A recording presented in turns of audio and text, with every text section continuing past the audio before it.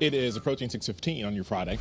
Now to the morning business report. Mortgage rates fall as the Federal Reserve prepares for further hikes. And today's jobs report is expected to show a hiring slowdown. Channel 3's Jane King is live now at the NASDAQ with these stories for us on our Friday. Good morning and happy Friday, Jane. That's right. Happy Friday. And it is a jobs report Friday. And we do think that U.S. employers are forecast to have added the fewest jobs in over a year in June. But economists say the slowdown isn't concerning, at least not yet. Now, forecasters expect the U.S. to have added 270,000 jobs last month, and this could provide an important clue as to whether the Federal Reserve will charge ahead and do another big interest rate hike or if they'll slow down. They do meet later this month.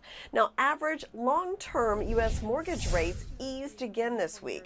Now, the Federal Reserve is raising interest rates, but those are typically the short-term rates like credit cards and car loans. Those longer-term rates like mortgages have actually been falling on worries about a recession. And Walmart is making its in-home delivery service available to Walmart Plus subscribers for an extra $7 per month or $40 a year.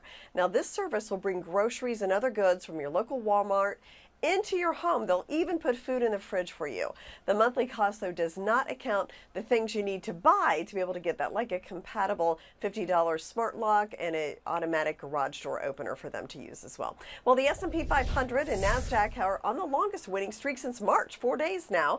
Energy stocks leading the way higher yesterday. We do get that jobs report out 8:30 this morning. So ahead of that, we're pretty quiet, actually flat for the start today. Live from the NASDAQ market site, I'm Jane King. Back to you. And we don't want to jinx it. Thanks, Jane. Now